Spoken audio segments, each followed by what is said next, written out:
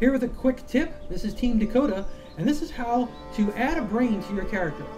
You can see here, I'm in my adventure brain. This is the default brain on this character, and I'm running around and playing. So I can jump, I can punch. I'm going to go ahead and hit the menu button, and then I'm going to say edit.